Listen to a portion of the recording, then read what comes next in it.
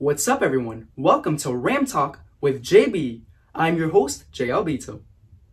Thank you for joining me for this special YouTube series where we will recognize students who have gone above and beyond in the classroom, in the community, or on the athletic field. Students have been nominated by the school, staff, and faculty. Well, let's not waste more time and let's welcome our very first guest of the show. Our first guest today is Michael Cortez. Michael was nominated for his outstanding achievements in grade 10 English Language Arts. Thank you for joining us today, Michael. Thank you. It's a real pleasure to be here. Michael, I first want to ask you, what is your favorite part of English Language Arts? My favorite part of English Language Arts is when we read interesting stories like The Monkey's Paw, for example. That's I great. find most of the stories provided to be really interesting, suspenseful, thrilling. And would you say that reading is your favorite part? It really is. And I'll make sure to check that out. So, what would you say is the most challenging part of English Language Arts? The most challenging part of the class would be just trying to come up with the preparations for coming up with the essays, Yeah, and how have you been able to kind of cope with those challenges? Like, what things have helped you?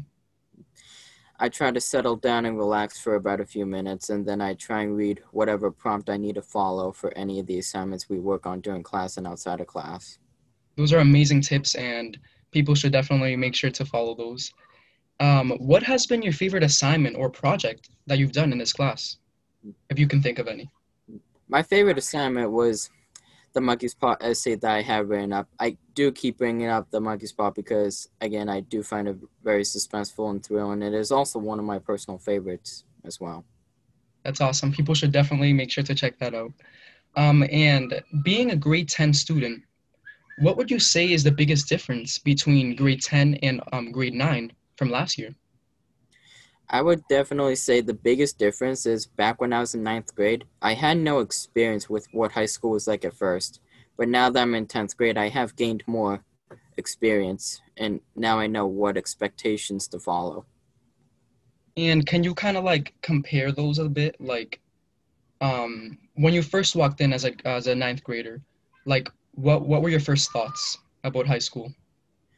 My first thoughts were, oh boy, I'm gonna get sent a lot of work to do, and I'm gonna be completely piled up with work and having to study for this test, having to study for this, and it just went on and on and on.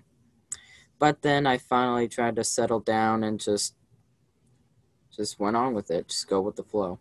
Exactly. Those were pretty much my exact thoughts as well.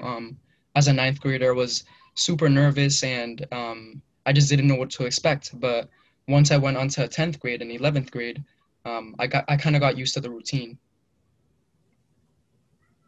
Well, thank you for joining me in this interview, Michael. It has been a pleasure speaking with you today. And also keep up the great work. Speaking with you too. Keep up the great work because, you know, you'll get really far in life if you continue to do what you're doing right now. And now let's head over to our second and final interview. Our final guest of the day is Akha Barua. Am I pronouncing that right? Yeah. Perfect. You've also been nominated for Outstanding Achievement in Grade 10 English Language Arts. Let me begin by asking you, what do you enjoy the most in the subject? Is it writing, reading? The most thing I enjoy is writing, but sometimes if I feel like reading, then maybe like I start to read. But the most important thing about reading for me is just like really putting in mind that do I really like this book to like really get into the book. That's the main thing. And tell me a little bit about the teachers who have supported you in this class. Um, So I want to make a special like shout out to Mr. Ryan and Miss Fry. Uh, they helped me and they supported me, and it means so much to me.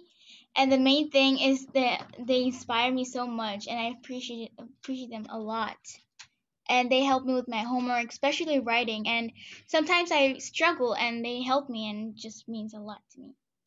That's great. Everyone, like anybody in the school would love to have like super supportive teachers like that. That's just the best thing to have. It is great to see your continued success in remote learning. What has been the most challenging part of remote learning for you? Not like physically, like getting to see my teacher and communicating with them, and it's just hard because over like remote learning, like you don't get that much information from your teachers like you do in like when you're talking to them like physically. So that's the challenging part for me. Exactly, and the communication is kind of hard. It's Yeah, not really like effective or anything. So yeah. yeah. And on a side note, you made the entire school community super proud with your presentation at the Black History Month Assembly. What would you say inspired you to take part in such an important event? So I wanted to make a change and difference in the community and help those around me. And Black culture means so much to me because they had done so much for us. Exactly. And in the celebration, I also heard you mention that there will be a collaborative exhibit opening in Lynn soon. Could you maybe tell me a little bit more about that? Yes, I'm not like exactly sure like the date, but I know they're opening in March, and so the exhibition is about like oral histories, like what Black creator have made and done, and they're also collaborating with Lynn Community College. That's Awesome. And is this kind of located in the Lynn Museum around there, yeah, or? Okay, perfect. Well, people should definitely make sure to check that out because it's important to acknowledge Black creators because it pretty much started primarily with them, and um, you know their creations should definitely be honored. yeah, Well, you're that's correct. that's pretty much it. Thank you so much for being in this interview. Keep up the amazing work that you are doing. You truly have a bright future ahead of you. Well, now I think my job here is done for today. Thank you all so much for watching the premiere episode of Ram Talk with JB. Hope you enjoyed it, and I will see you all in next week's episode.